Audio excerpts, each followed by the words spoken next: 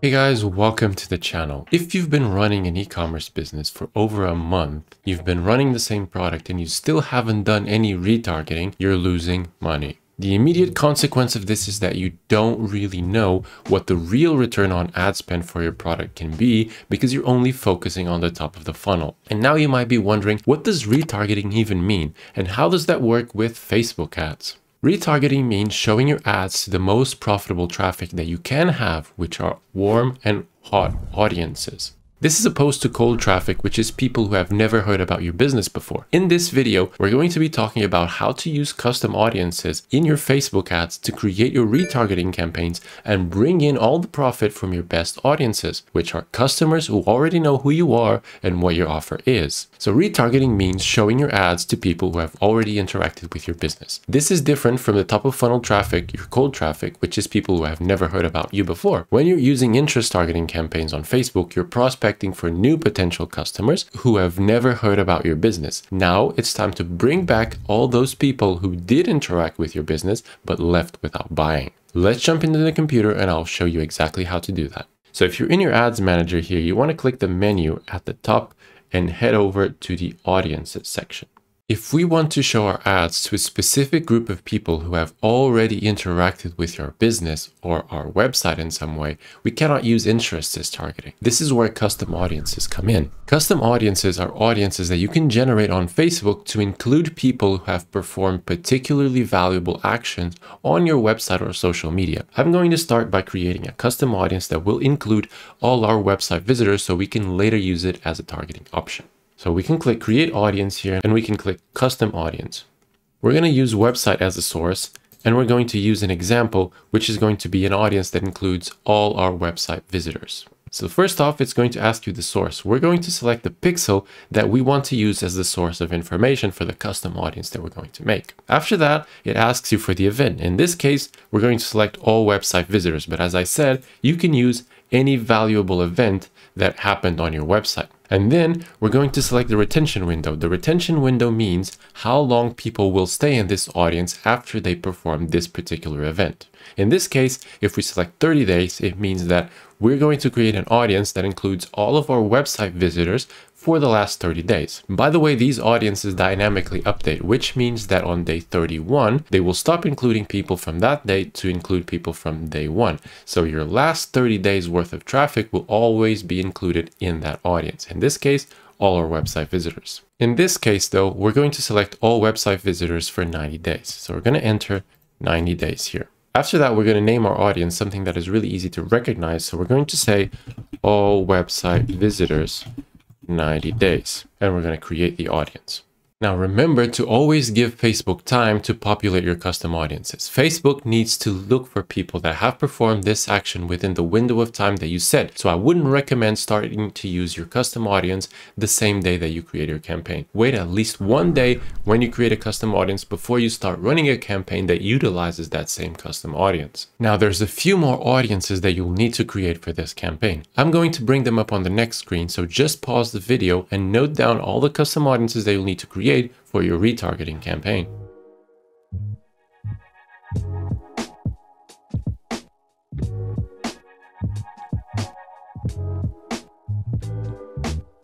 Now that we have our custom audiences and we've given them a day to populate, we're ready to set up our retargeting campaign. Let's head over to the ads manager and let's start making our new campaign. So once we're in the ads manager, we're going to click create a new campaign.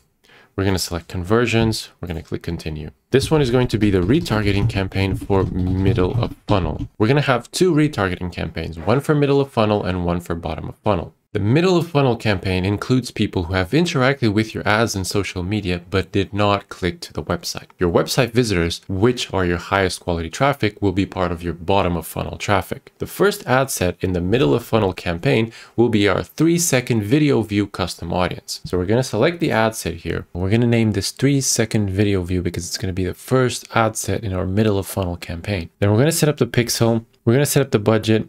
Don't worry about the budget just yet because it's going to be a CBO campaign. We're not going to set the budget at the ad set level. We're going to set up the budget at the campaign level. But don't worry about that. That's coming up next when I tell you about the whole campaign structure. Then we're going to set up the date. Remember, we want always to set the date to next midnight because we want to run the ad sets in 24-hour cycles. Keep going. Now, this is important here. We do not set locations here. We just set it to worldwide. We just go here, set worldwide. Select worldwide. The reason for this is that you don't want to limit your retargeting to a particular region. Remember that people that are in your retargeting custom audiences have already come in through the top of the funnel. So at the top of the funnel, you're choosing to only advertise to your best regions. And if they came in through the top of your funnel, then they came in only through those regions, and you don't need to restrict by region in your retargeting. Moving on from the locations, we're going to set the ages and the genders. We're going to leave them broad again for the same reason. We don't want to do anything restricted at the retargeting level in terms of demographics and locations. We do that at the top of the funnel, so in your cold traffic campaigns. Then we're going to use automatic placements, and we move on to set the other ad sets and the other campaign. Remember, we're going to have two campaigns, one for the middle of funnel and one for the bottom of funnel. I'm now going to show you the entire campaign structure so you can replicate it yourself in your ads manager.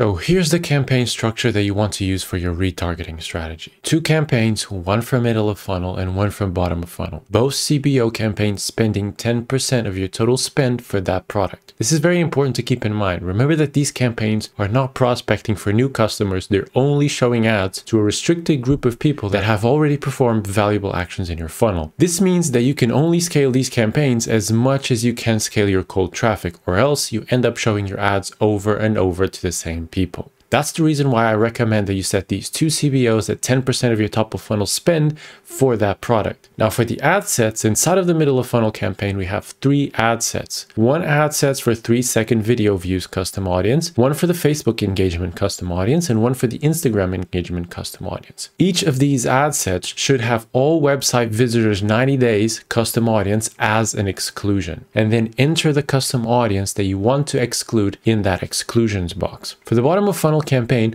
we want to have 2 ad sets, one website visitors 60 days and another one for add to cart, initiate checkout, and add payment info 60 days. This last ad set is the only one where we're stacking 3 custom audiences in one ad set. Keep in mind that for the website visitors ad set, you need to exclude the same custom audiences that you include in the other bottom of funnel ad sets, and in the final ad set, you need to exclude purchases 90 days. We do this because we want to split the lowest value part and the highest value part of your bottom of funnel traffic. By splitting these 2 different ad sets, we're making it easier for Facebook to optimize this campaign when it directs the budget to each separate ad set, prioritizing whichever one is doing the best. Now, the last thing that you need to do is, of course, insert your creatives in each of these ad sets. I recommend that you use anything between 5 and 10 creatives for your retargeting audiences. You can use the same or different creatives for both campaigns. This is where different retargeting strategies can be applied. You may choose to give your retargeting audiences a discount code, or